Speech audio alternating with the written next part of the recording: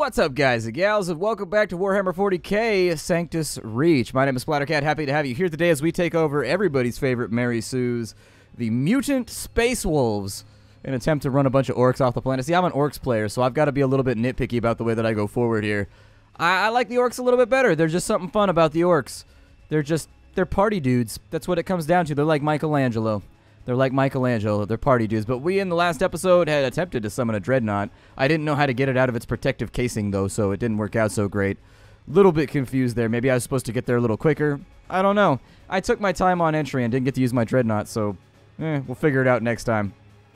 Battle report. 600 points. So we managed to kill, I guess, 12 infantry.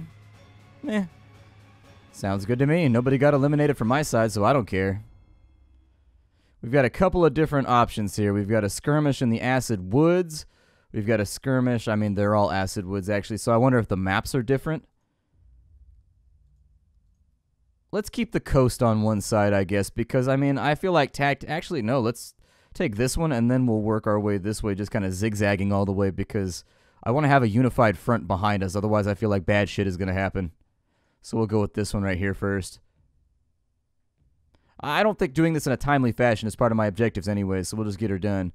Space Wolves hold positions in the west. The orcs will attack from the east. The objective is for both sides to control the most VPs when the turn limit runs out. Okay, sounds about right. Holy shit.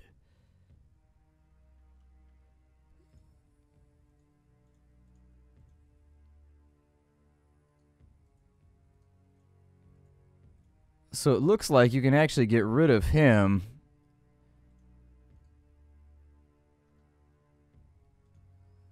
So if I've got the Flamer pack, I can't help but feel like we've got a lot of things here, and in a lot of cases, just generic bolter units would be a little bit more cost-effective. Like, for example, I don't see us needing a melt-a-gun pack.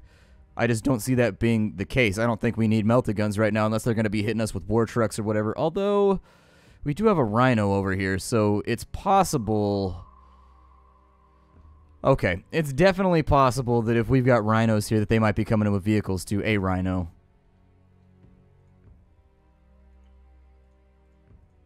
I don't think it's actually going to let me select, though. I don't think I get to pick until a little bit later.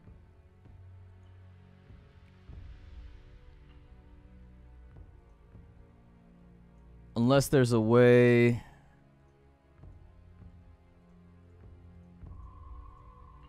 Oh, that's actually like the full array of what I can bring in with me. That's like my entire chapter. Gotcha. I understand now. So we're picking what we want as far as it goes. Okay, I understand the way it works now. Cool. This was also not covered in the tutorial, so this is like a new thing for me.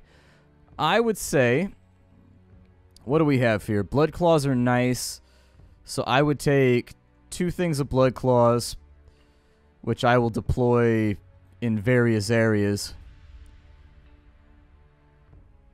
The Rhino Transport has 80 armor, 240 health, power, piercing, accuracy. Gets 3 shots from its Storm Bolter. It's probably expensive, though, right? Bonus is I can load people inside of that, and I'd be able to move them around the battlefield a little bit quicker. I will take a Bolter Pack.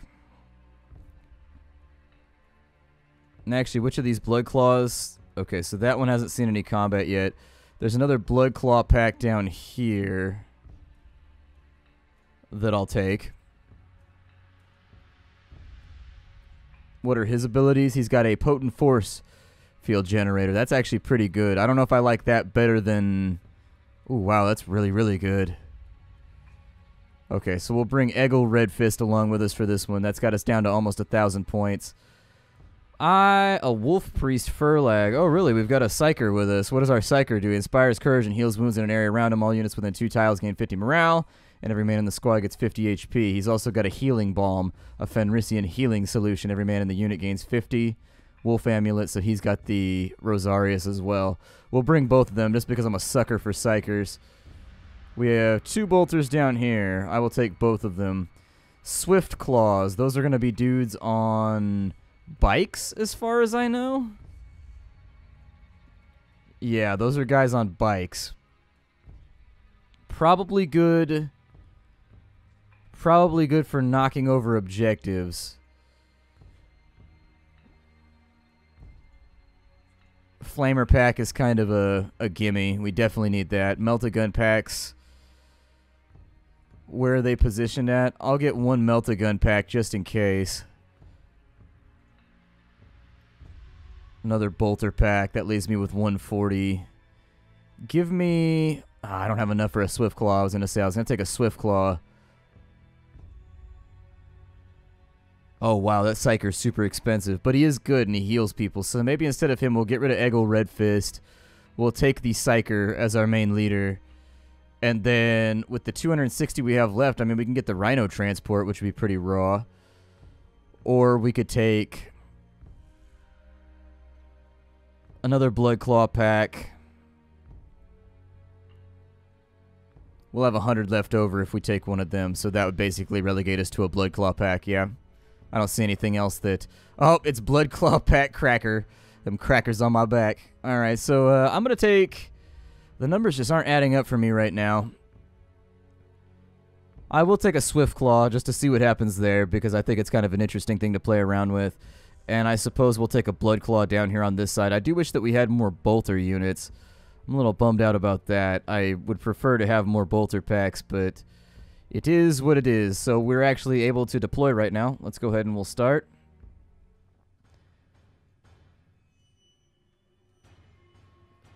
So the first major issue, you're in deploy mode. Oh, good. Okay, so drag and drop.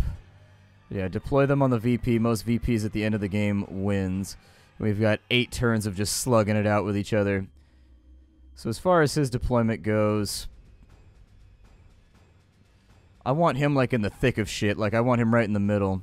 With regards to our Flamer packs, let's start with our Bolter pack. So Bolter pack number 1, you deploy there. Didn't I have another... I thought I had another Blood Claw pack over there. Either way, we will deploy you guys right there. We have Blood Claw packs here. Put them up in the front. Where can I deploy them at? Like wherever the hell I want? Yeah, then just go for it.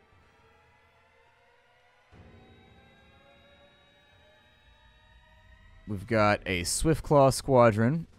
Don't know how they're going to help me out. I haven't actually used them in combat yet. Got another Bolter pack right there. A little bit unenamored. I suppose I'll put them right there. Let's just make a good defensive line, I guess, to protect ourselves. Melt-A-Gun pack will keep you in reserve until shit gets real. Keep another melee pack over there. And I'm pretty happy with the deployment scheme so far. Actually, let's bring them back over, and they'll kind of be the Psyker's main vanguard, because they're going to get chewed on pretty hard as they go into combat because they are built for melee. I'm pretty happy with it. So the enemies are going to act first. Let's be sure we've got a rough idea of what they've got going on. We are holding all of the VPs right now, as far as I know. So that means the onus is on the enemy to really lose this game so far. I'm going to move them up to here now that I know they're coming from that side. Have you guys on Flamer duty. If they try to rush that point, I want you to protect them with whatever you've got.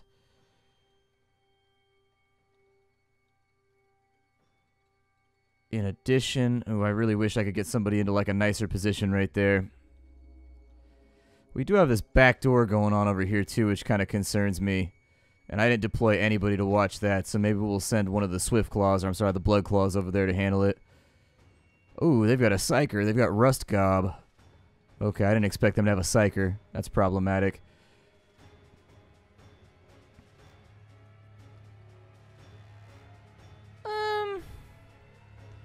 I had foolhardily expected that most of the attack would come from this direction. So let's start redirecting people for now.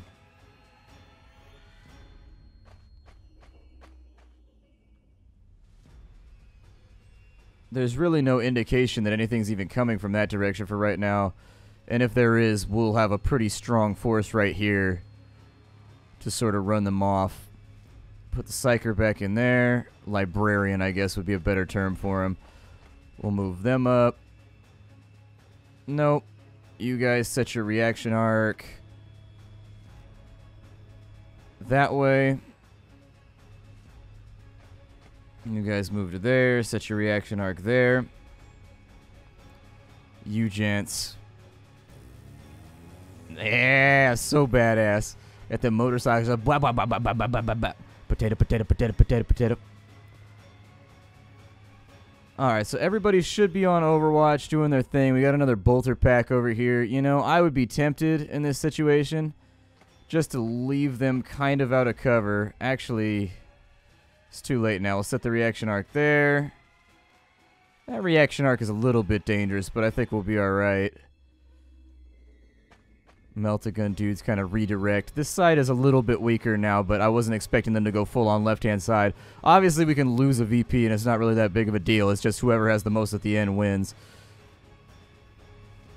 Oh, they also have a leader over there. Okay.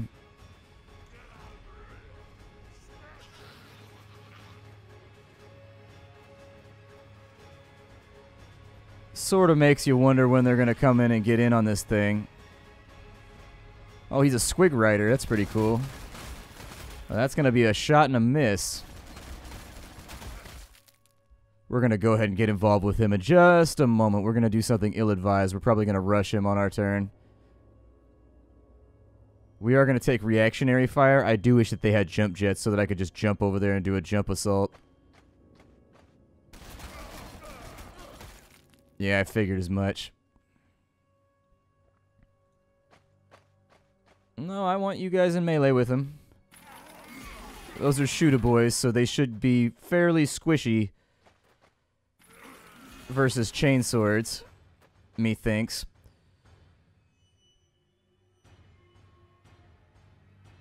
Move you guys up to there.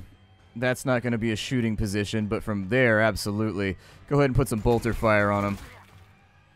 Nice little crit right there, but luck's not being a lady, unfortunately. They are still standing, which I had hoped they would be expunged by this point. You guys set your firing arc in those directions in case they try any boo shit. Hunter pack.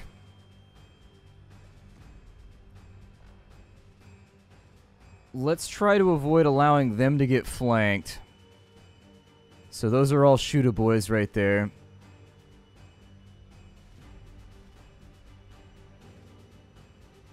I do feel like I should be proactive here.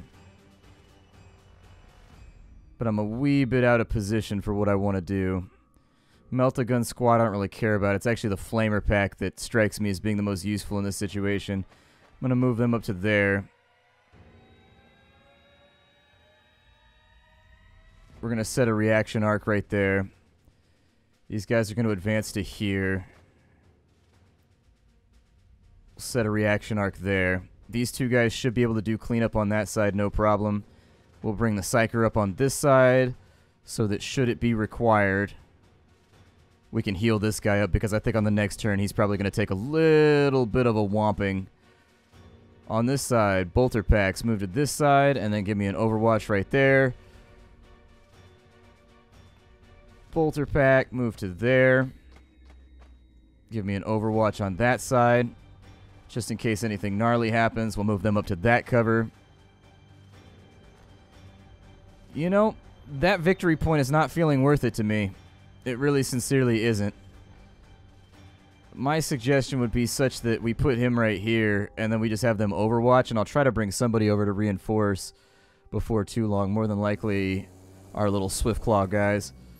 I'll probably swing them back and through because they'll help out. On this side, we still have a group of bolters that are actually kind of... I don't see anything else on this side, so let's sweep. I think it would be tremendously useful to have these shooter boys out of the way by the next turn. Because that very much weakens their position on this flank, which allows me to take this right here and hook it left and just sweep as hard as I can. And I think that'll give us a much better chance. Melt-A-Gunner, bring it back over here. I'm going to spend some time working these guys back over into the left, I think. I think I'm dangerously overwhelmed on the left-hand side, and I was not expecting them to hit one side that hard. I suppose I probably should have been, but Oh, they're going to be able to get me from right there. I didn't even notice those Gretchens were right there. Shit on me. Okay. What we learned today is that Splattercat needs to be better at video games. Reaction arc. The big battle's going to take place over here. And I think this flame unit is going to be the big hinge that closes this door for the enemy and gets them the hell up out of the way. The smell of roasting greenskin, I think, is going to be necessary. Does he have a bolter weapon? He does. Well, then you, sir, move to right there and give me a reaction arc on that side.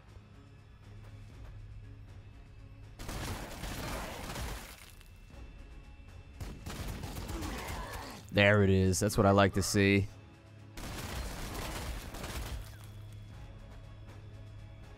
The orcs are not like a shooty army. They're not real good at, like, unloading Daka. I mean, they're good at unloading it. They're just not good at placing the shots, I guess. That's what I would mention. Oh, we ate a crit right there. That's funsies.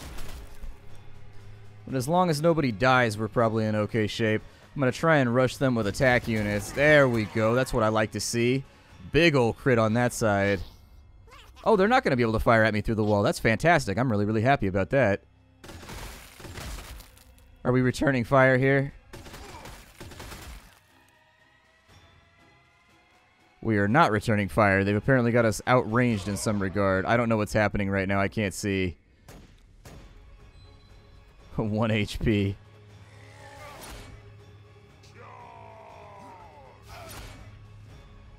Okay. Wolf Priest Furlag is engaged in melee. That's one of those things that I was a little concerned about. Wow, they have really overwhelming numbers. Holy shit.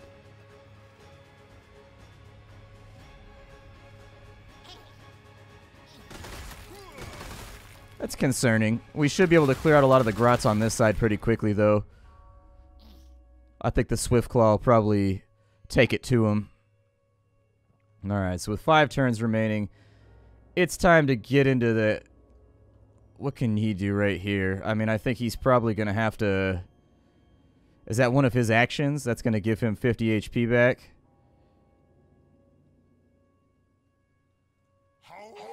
Go ahead and run Spirit of the Wolf. On this side, we've got the Crocius Arcanum. Yeah, give it to him. Oh, really? Parried and returned. That's not good. That's really bad. Oh, they got Burnas. Makes me kind of nervous about my options. Unload on them. We need them gone from this side. And if we can make it happen, we make it happen. Anything that hurts their morale over on that side is fine by me.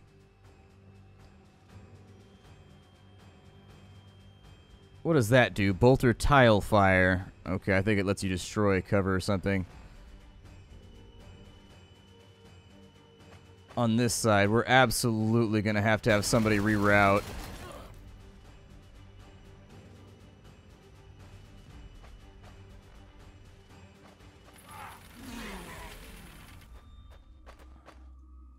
Shooter boys should go down pretty quickly, but that leaves them kind of dangerously exposed. Yeah, I might consider sweeping somebody else across that way, but gotta do what you gotta do, I guess. Reaction arc on that side. It's unfortunate that he's really not that good in melee combat. He's kind of a support unit through and through. A little bit of a bummer there, but I can live with it.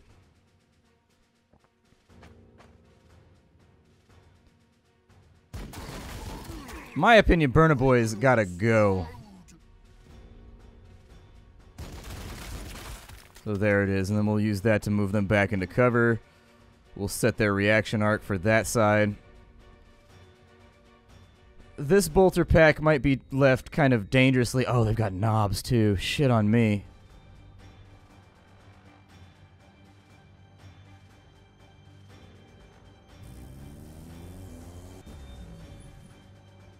Get them with the Twin Link bolters on that side. See what kind of Daka we can unload. Cool. So that's alright. They've got Rust Gob on this side. You guys just kill off units. That's all that I care about. Just like kill units. There we go. So that unit's a kill. That gets them up and out of our faces for right now.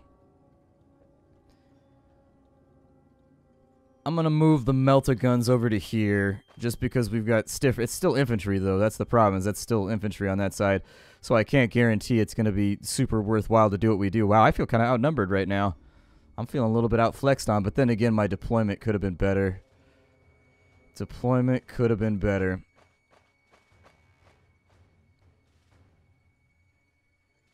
Let's seize the initiative over here.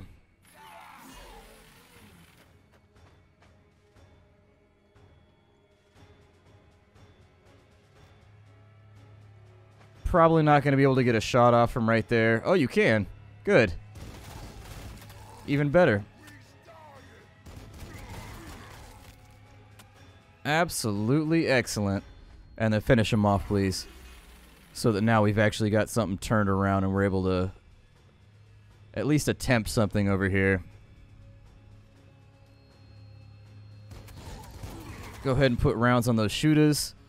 Big crit, so that's very, very nice. That's something that I would have been looking for. Unfortunately, no kills, which is a bit of a downer right there. Let's go ahead and set a reaction arc. These guys don't have anything left they can do. They don't have anything left they can do. These guys over here, we do have shooter boys on that side that I would like them to die. That's for sure.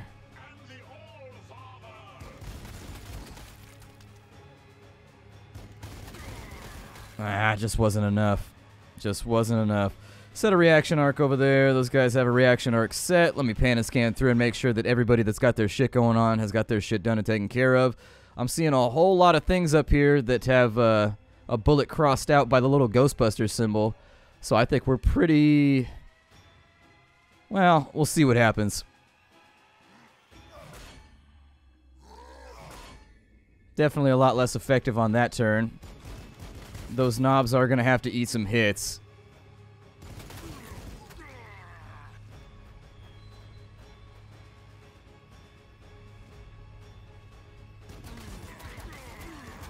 Yeah, absolutely good enough. Ooh, he stuns us, huh? Second attack looked like it missed, though. I wonder if I get flanking actions. I'm going to try and bring my assault troops down and flank him from the front and the back. For the All-Father, we must go out, and upon eating our wolf MRIs, we must... Or MREs, MRI. Wolf MRI is what happens when you get headaches too frequently. Our wolf MREs, we will eat them, and then we'll strike them with wolf swords while wearing our wolf boots and our wolf packpacks.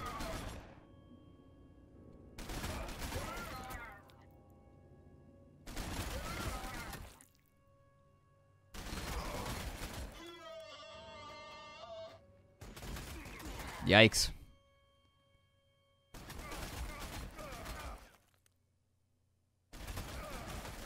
They've just got so many units. I'm going to try and get them to flank him so we can kill off one of their uniques. My guess is that this game is designed to be pretty intense, though, from what I've seen so far. It seems like it's going to be a tough game. Still eating fire, and they didn't do a single reaction shot right there either.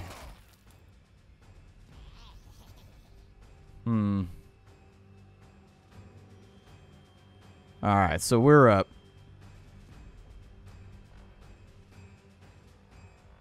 That's just my suggestion right there, is just to use as much flame fire from the back. Wolf flame.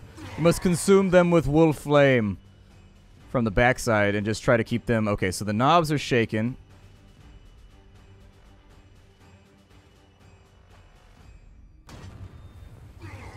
See how we can help out right there, because they got even more knobs coming through, and that's usually a pretty bad sign.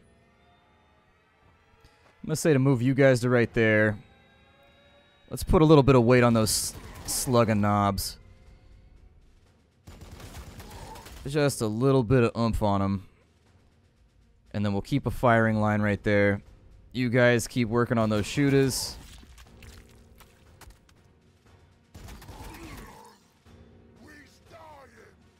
You guys, into melee. Do your thing.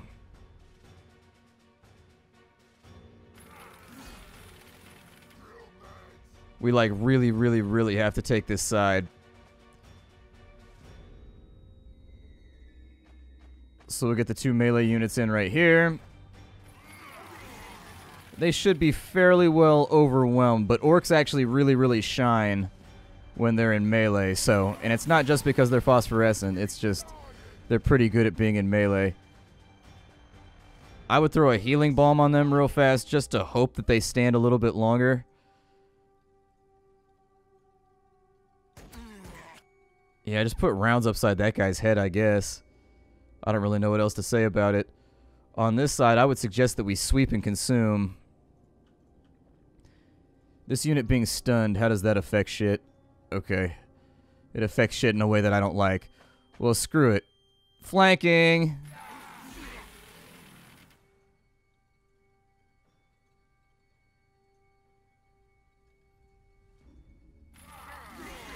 There we go. It was a pretty good hit. I need to get another Twin Link blast off on him, though.